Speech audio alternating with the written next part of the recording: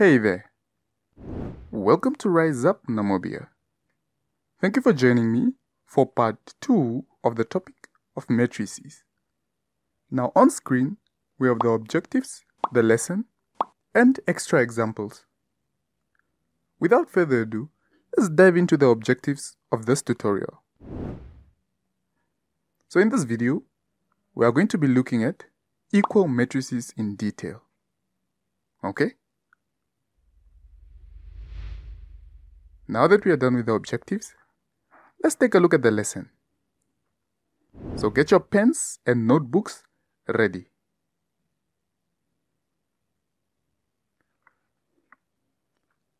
Equal matrices. So how do we know when two matrices are equal? Now here we have two matrices which are A and B are equal if and only if the matrices are of the same order. Okay? The order that we spoke about in part 1. And then another property is if the corresponding elements are equal. Okay? So what do we mean by this? Let's take a look at an example. So we have matrix A over here and we have another matrix B. Let's see if they fulfill the properties of being equal. So property number 1 is that the matrices should be of the same order.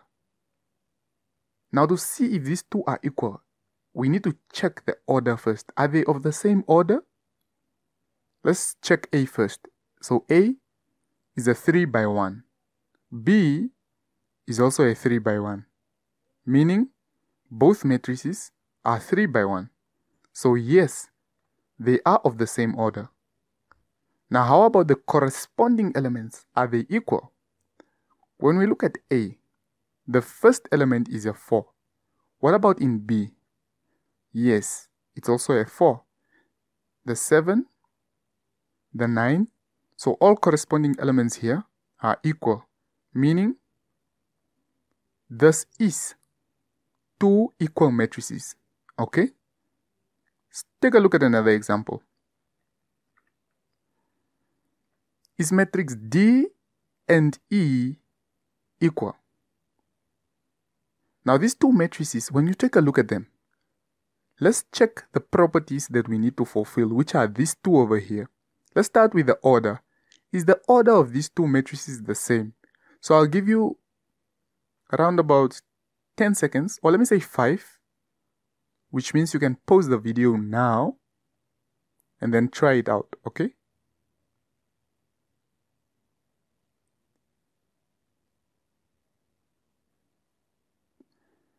Okay. So when we are to look at the order of these two matrices, the first matrix is a 1 by 2. Okay? Now how about the second one? It's a 2 by 1. Okay? So these two matrices, are they equal or not? They are not equal. Why? Because they have different orders. This is a 1 by 2 and this is a 2 by 1. Okay? So it should either be, both of them should have either been 1 by 2, or if both of them were 2 by 1, then they would have been equal. Irregardless of the 3 and the 9, which is the same inside, the fact remains that the order, which is not the same, is the one that disqualifies it not to be equal. Okay? Now here we have another question. Is the matrices C and D equal? So we take a look at C over here and D. Now remember the two properties that we need to fulfill. First we check, are they of the same order? So the first one is a 3 by 2. And the second one is also a 3 by 2. Meaning they are both, both matrices are 3 by 2. So yes, the first property is fulfilled. Now how about the second property? When you look at these two elements, or let me say the elements in matrix C and the elements in matrix D, are the corresponding elements equal?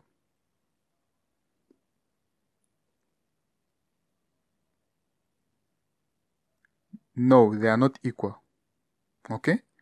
And in case you missed which ones are not equal, I'll highlight them now for you. So the 9 and the 8 over here are not equal. While the rest of the corresponding elements are equal, the fact that these two elements are not equal disqualifies these two matrices of being equal. So they are not equal. Okay? Now how about when you are given two matrices and you are asked to find variables? For example, this one says, given that the matrices below are equal, find the values of x, y, and z. So let's start with x. In which matrix do we see an x? Or where do we see an x? So we see an x over here, okay, which is 3x. Now, what is the corresponding element of that 3x? The corresponding element is 6. Now, that simply means that 3x is equals to 6, okay? Now, here 3x equals to 6 is a simple linear equation. We know already that if you want to get x alone, because it's 3x, it's like saying 3 multiplied by x. So for us to cancel out multiplication, we divide, okay? So we divide both sides by 3. Why do we divide it by 3? Because we want to cancel out this 3 so we can have x alone. So that will give us x on the left hand side, and then 6 divided by 3 will give us 2. And that's your final answer for x. Okay? So let's quickly clean up here. Now how about for y? Take a look at your two matrices again. Where do you see y? We see y here. Now what is the corresponding element of that element where there is the y? That will be 2. Meaning 4 plus y is equal to the corresponding element, which is 2. Again, another easy linear equation, isn't it? So here to get your answer, you could always take the 4 to the other side, which will become 2 minus 4. Or you can basically subtract 4 on both sides, which will cancel out on the left hand side, and then you will be left with a y. While on the right hand side, 2 minus 4 will give you negative 2. And that's your final answer for y. Okay? How about for z? Again, check on your matrices. Where do you see z? Z is over here, isn't it? So what is the corresponding element of z? That will be 7. So z is equals to 7. And that's your final answer for z. Okay? And just like that, you've answered the questions for, or the values. You found the values x, y, and z. Okay? Let's take a look at another example. So here you have equal matrices. Find the angle theta, where that angle is between 0 degrees to 180 degrees. Okay. Now, here is where you see that with mathematics, especially if you're doing the NSC syllabus, this is where you see that they normally mix topics, okay? So for example, for you to be able to answer this type of questions, you need background knowledge from trigonometry, okay? You need to have the knowledge from trigonometry ratios. So if you don't have any background knowledge of trigonometry, feel free to email us using the code 332, okay? So just email us and write in your email that you need the video for the code 332, okay? So how do we do this? Now you are asked to find the angle theta. Now where do you see theta in your two matrices that are equal here? We see it over here, sin theta, okay? Now, what is the corresponding element to that sin theta? That will be 0.83. So, sin theta will be equals to 0.83. From here, what do? You take out your calculator.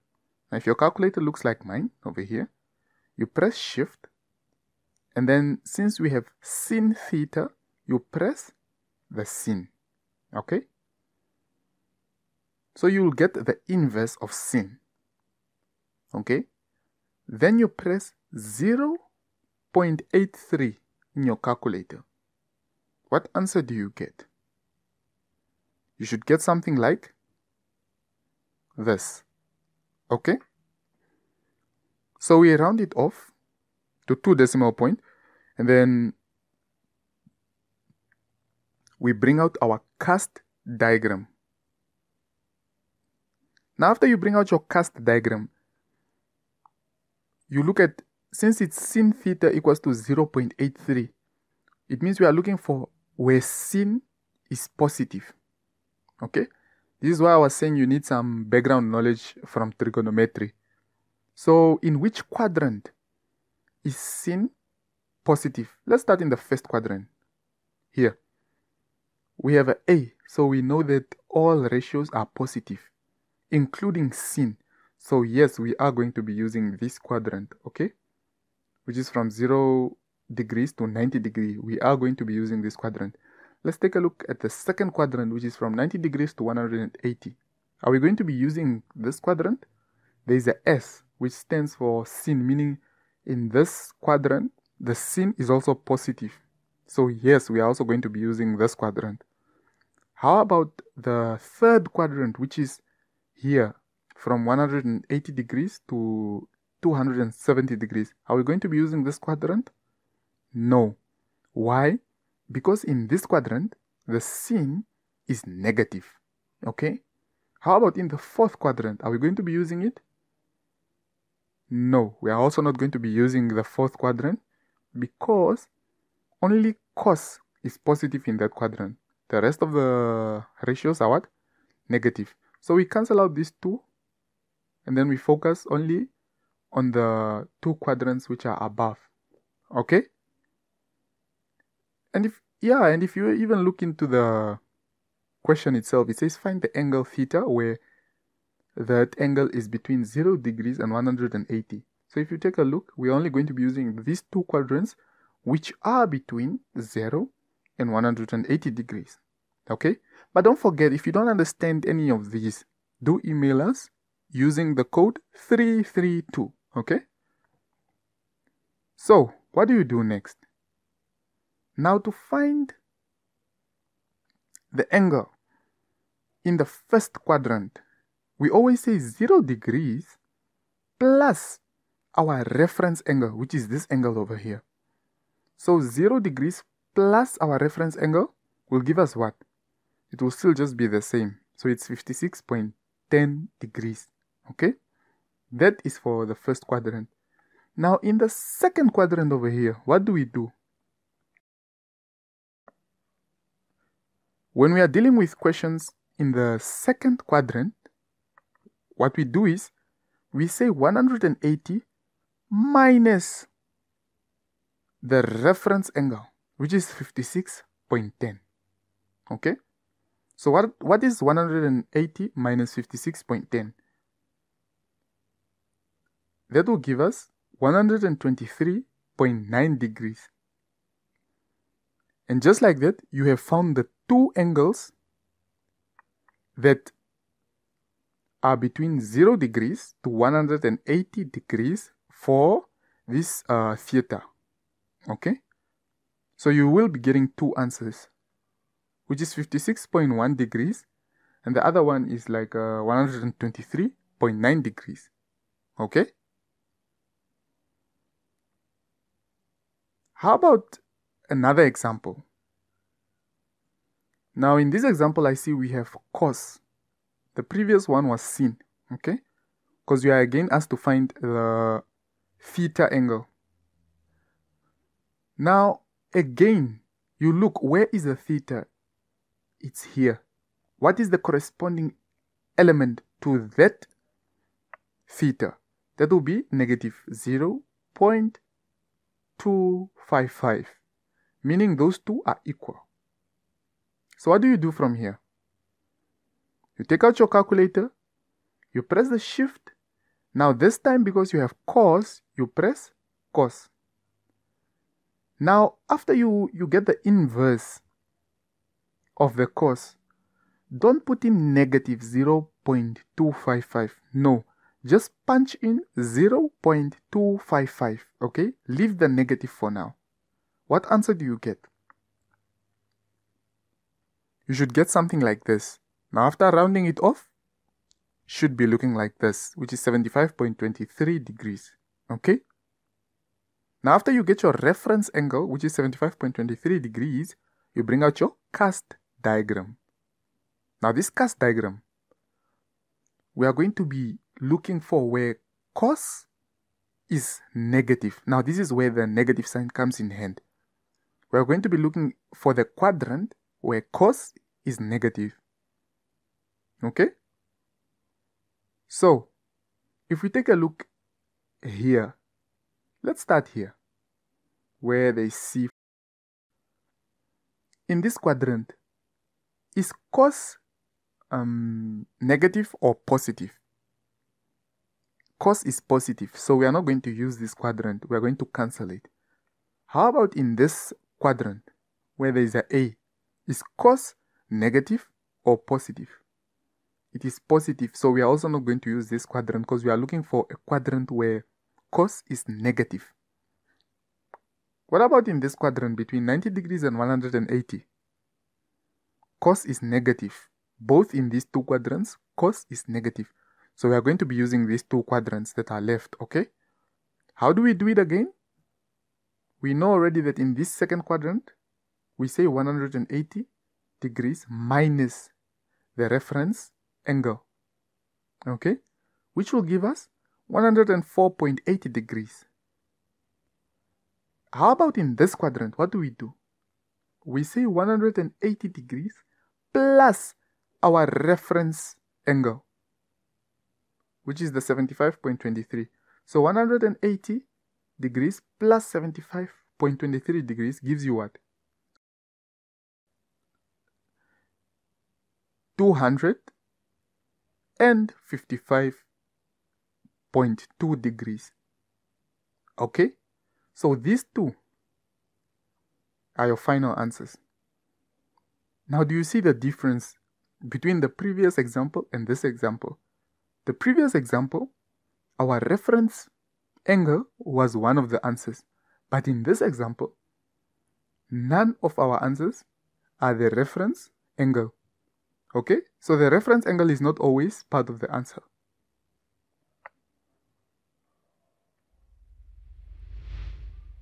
So now that we are done with the lesson, let's take a look at some extra examples, which will include equal matrices. Okay?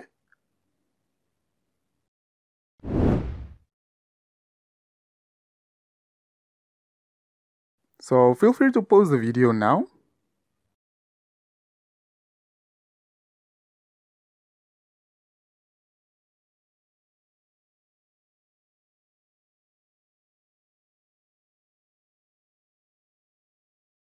Thank you for joining us. Please do support our other social media platforms, which is on Facebook, YouTube, and our newly page on Instagram. Okay?